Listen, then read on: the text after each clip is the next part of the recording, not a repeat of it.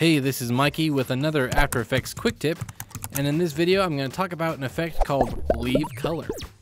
Now, I'm sure you've all seen this effect before. Maybe you have even done it before, where you come in and you turn everything black and white except for one particular shot in the frame.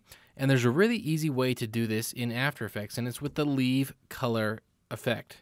So if you just click on your layer, go to Effect, Color Correction, and then Leave Color. Now, it depends on your footage. You want to mess with these settings.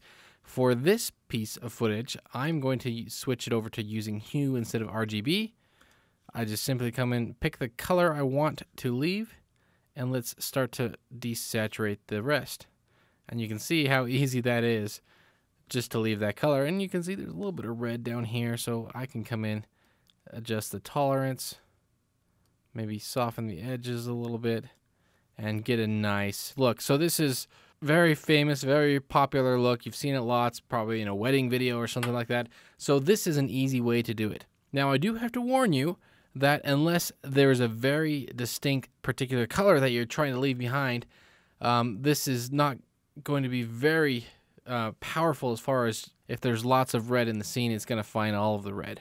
So if you want to just leave a particular color, even if there's other red in there, you're going to have to do some masking and compositing and things like that. But for something quick, Leave Color effect, it's in the color correction section. Check it out. Thanks for watching, and we'll see you next time.